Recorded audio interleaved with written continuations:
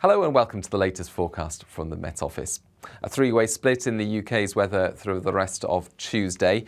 A weather front neatly divides the country in two: cold air to the north, mild air to the south, and in between a zone of cloud and outbreaks of rain associated with that front. The rain not particularly heavy for much of Tuesday. It's fairly persistent across northwest England and North Wales.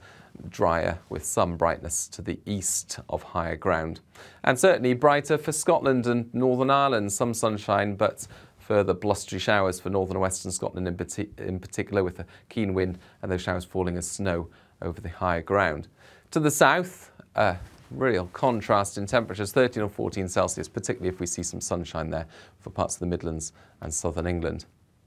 And into the evening, that contrast continues and the rain peps up for a time for northwest England, North Wales, and it will be persistent as it pushes south into West Wales as well.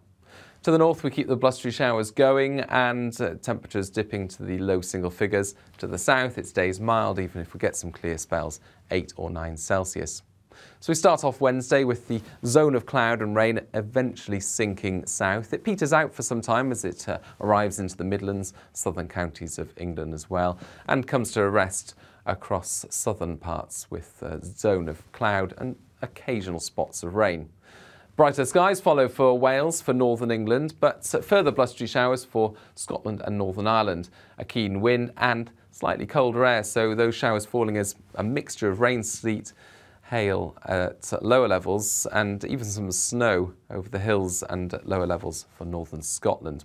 The snow really building up actually over the West Highlands above 200 metres, about 15 centimetres or so by Thursday.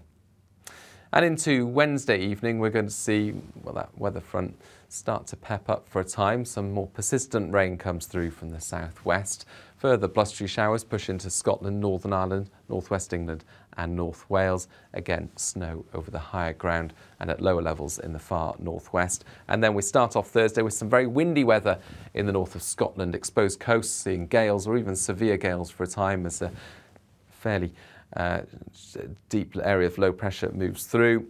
Showers pushing in behind that low and further showers for Northern Ireland, northwest England, parts of Wales. But cloud and any rain clears from the southeast to lead to brighter skies for many.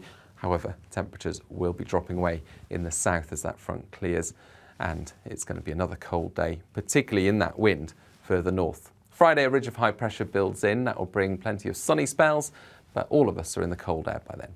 Bye-bye.